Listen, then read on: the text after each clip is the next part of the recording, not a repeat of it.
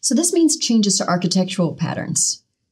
So instead of this 3-tier web architecture, it gets to be a lot more complex because now the focus is on the APIs and not necessarily whether or not it has a layered architecture. Let me give you another example.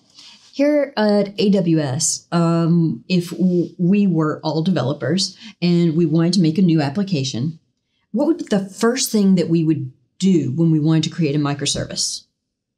We would steal stuff, right? Because we're developers. I mean, that's what I would do as a developer. I would go to my GitHub repository or the internal repository and see if there's anything at all that already exists so I can just take that and modify it and get on with my job.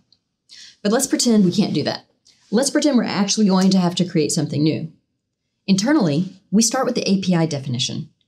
And the API definition says, okay, these are the services that we're going to use for the application or the microservice. This is what it's going to achieve. Great.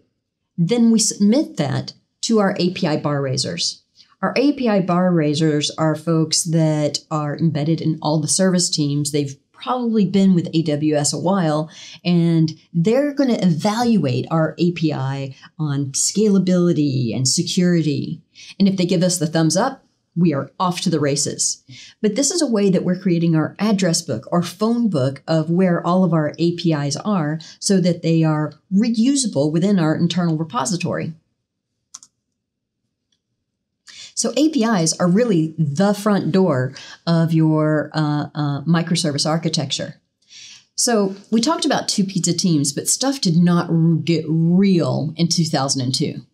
In 2002, we got a mandate from Bezos that said, "Thou shalt have hardened APIs." And he set out the definition of a hardened API with these 5 tenets.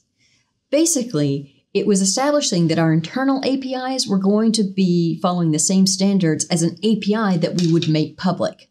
So the API definition and APIs became the structure of our two pizzas team's responsibilities, as well as a hardened front door and SLA of how that microservice was going to talk to all the other microservices.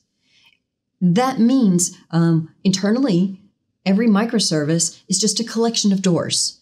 And how we define those doors with throttling and blue-green deployments helps determine our agility of how fast we're going to be releasing code behind that front door.